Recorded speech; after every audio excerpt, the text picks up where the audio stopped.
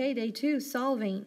Some of these are spin-offs of what we did the day before, just taking it and practicing it some more. So don't think it's hard. You can refer back to day 1 in your foldable if you need to. Alright, so let's determine the missing side length. First, before we begin, let's go ahead and draw our 2 separate figures. I'm going to make this my largest one. I know that's a 25, that's a 20, and this is a 15. And I'm going to go ahead and draw the smaller one. This is a 9, because it's right here. This is a 12, right there.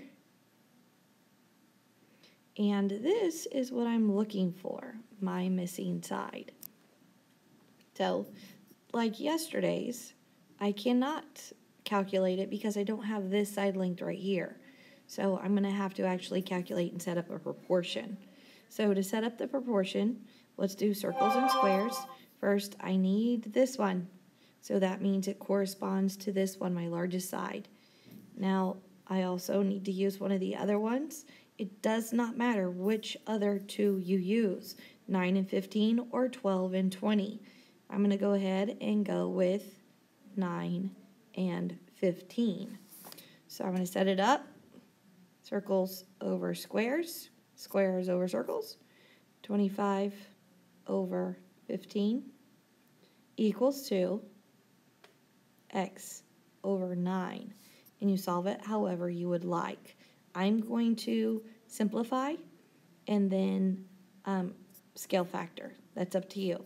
I know this 25 over 15 simplifies to 5 over 3. And then I know my scale factor is times 3. Scale factor times 3. So x equals 15. And if I put a 15 right there, I know that is a reasonable answer because that is my longest side. Now remember to go back at this point, at the green point, you could have just cross multiplied. That's 15x equals, and then you're going to have to multiply 25 times 9. Okay, practice from yesterday. Now, first thing you have to ask yourself is if they changed or flipped this object. And in this case, they have. They have flipped the object. So we have to find the corresponding sides. I know this one is my x. So I'm looking for this right angle and this right angle. I know the 5 is corresponding to the 17.5 because those are across from my right angles. And just by knowing my alphabet, I know A, B, C is this order, L, M, N is this order. So I know AB corresponds to L, M. So that is my circle. So again, I'm going to do this time squares over circles, just so you could change it up some. So I'm doing 5 over 4 equals 17.5 over x, and you can cross multiply to solve. Remember, you must write that first step. 5x equals 17.5 times 4, and then solve that. You do not write it just off to the side. Now you can't go off and just multiply, find some space to multiply. 17.5 times 4.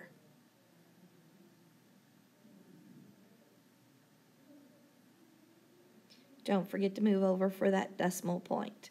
And my answer is 70. So 5x equals 70. I'm not done because I got to solve that one-step equation of dividing by 5. So now I go off to the side. 70 divided by 5.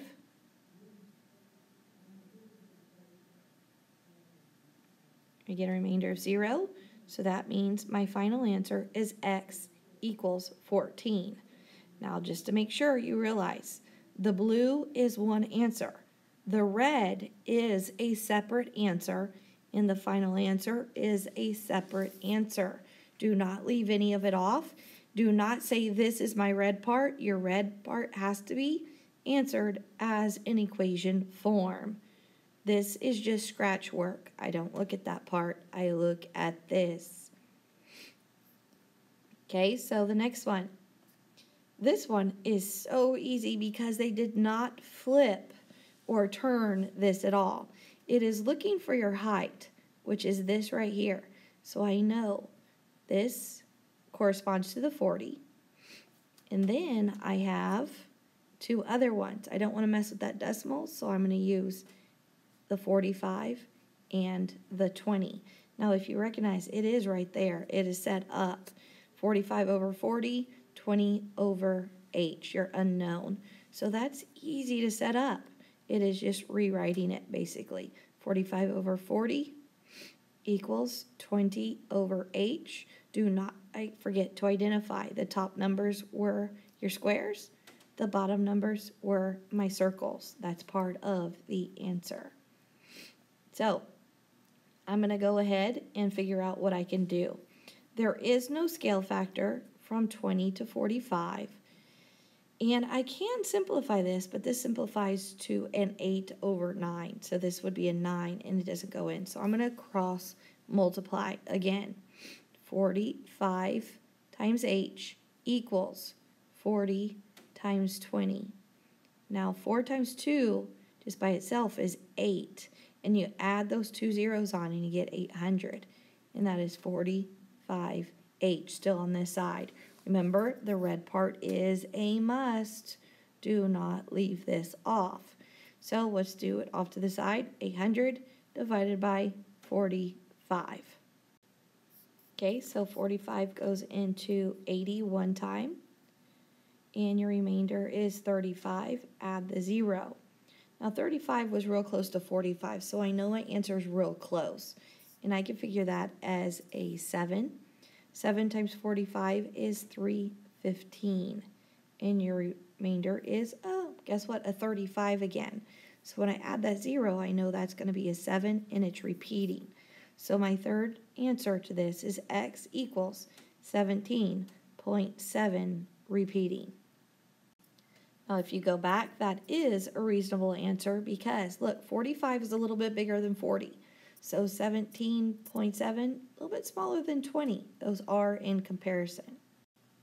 All right, we have a picture, but it's not labeled. So let's read along.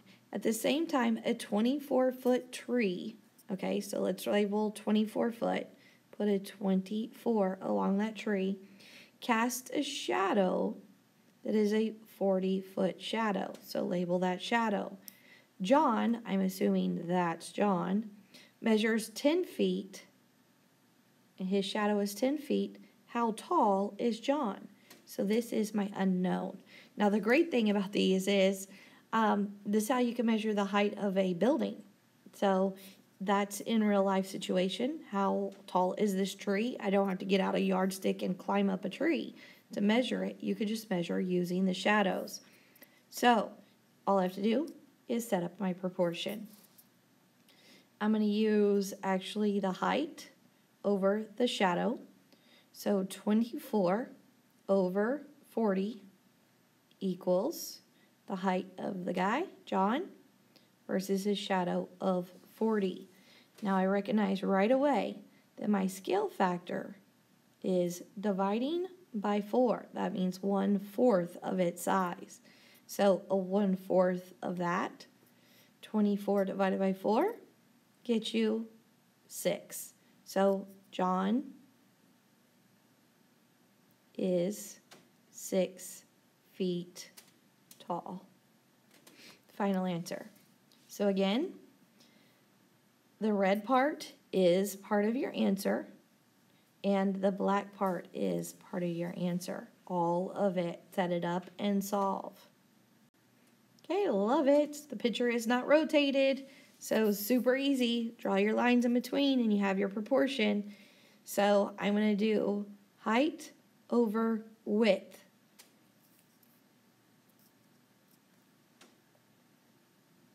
Eight over 10 equals 42 over x.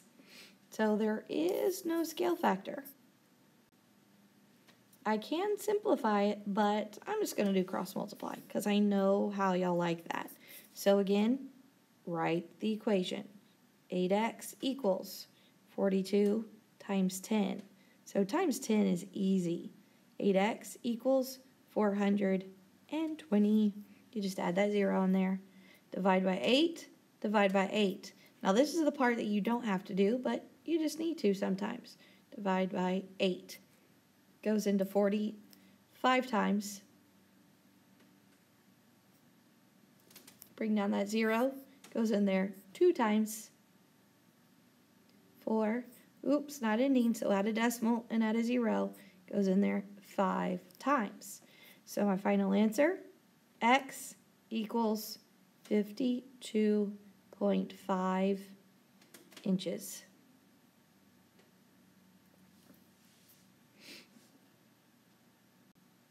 Again, red is one answer. Blue, this blue is one answer. Black is an answer. This is scratch. I do not look at that on your test. That is elementary school. But this part is your one step. That's what makes it higher level. Do the equation.